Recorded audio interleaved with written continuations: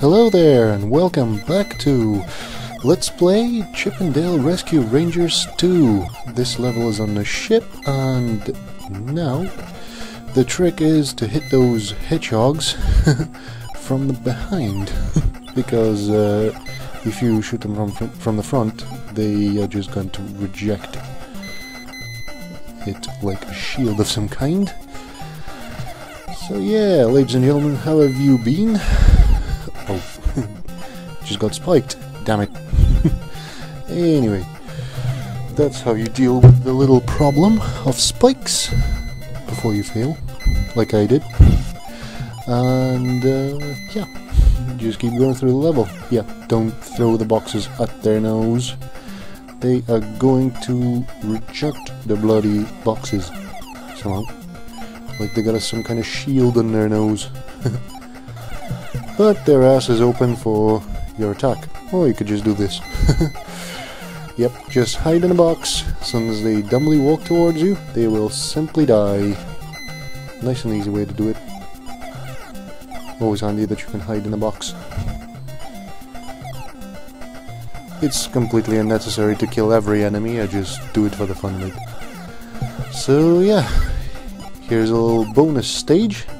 The trick is to throw the ball just right and jump just right so you can open the exit. Well, you would get a bonus level if you were playing a two-player version of this game. Unfortunately, single player only gets the plain storyline.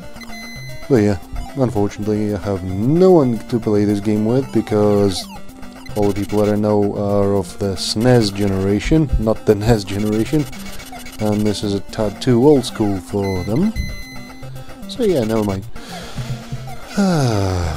Monkeys.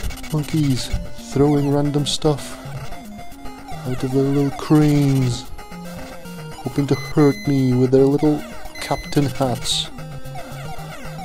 There you go. And now it's time to fight what appeared to me when I was a little kid to be a dragon. And yes, indeed it does appear to be a dragon. Yeah, the trick is to avoid this fire by always remaining above him. So yeah, the beginning of this was a little bit of a blooper on my behalf. But yeah, the idea is always stay one step above him, and that sorts the problem out. Then just throw the box at his face as soon as he jumps, basically. It's quite an easy one. Probably one of the easiest bosses in the entire game. Just as long as you know the trick to actually beat the game. Because, yeah, I still remember the countless times when I ended up falling off this level. And my friends always dying. Yeah. It was a bit of a pain in the ass when you don't know what to do. But once you do, pretty damn simple. There were plenty of times in my life when I've played this game and I have not been hit once. It was that good. And there he goes. About bloody time. So yeah, we got 55 R&R logos. And we've got an extra hit point. Brilliant.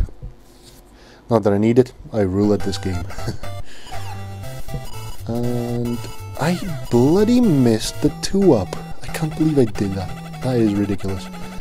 So yeah, anyway, we end up in apparently what seems to be a docks area. Ooh, a little shadow walks into a warehouse. Zipper just mumbles something, as always. And yeah, time to investigate, I guess. This is going to be a very long cutscene. Unfortunately, yeah. I wish the text would flow a bit faster. I think I could make it go faster, but you know, I always let my viewers watch the cutscenes properly so that they understand the story. Because if you're interested in the story of this game, you don't have to, you know, look for external sources. But then again, if you want to play this game, all you have to do is get yourself a little emulator and download the ROM. At the end of the day, Don't think anybody actually profiteers off this game anymore. It's that old, the hardware is defunct, so yeah. I'd say this is the type of game that you shouldn't feel ashamed to pirate, especially if you owned it back in the day. You've already bought it, paid for it, played it loads of times. This is just a nostalgia trip for me, really. And yes, I am definitely going to upgrade my uploads to once a week sort of thing. I've got a new track in the works. It's DuckTales soundtrack from the last level. Not the hidden castle level. No spoilers intended, but yeah, there you are. There's a hidden castle level there, if you didn't know that. But yeah, this new soundtrack is going to come out in two versions. A plain remastering of the Battle with Glumgold's D1000. Well, the level music from just before that, really. Not the actual boss fight, because that wasn't a very impressive track. So yeah, I'm going to make one plain remastering of that tune. It's still in the works, and also another version of it in the works. I'm trying for the first time to make a hardstyle remix of Disney video game track. So yeah, well, I shall see you in the next video. Goodbye, and please subscribe.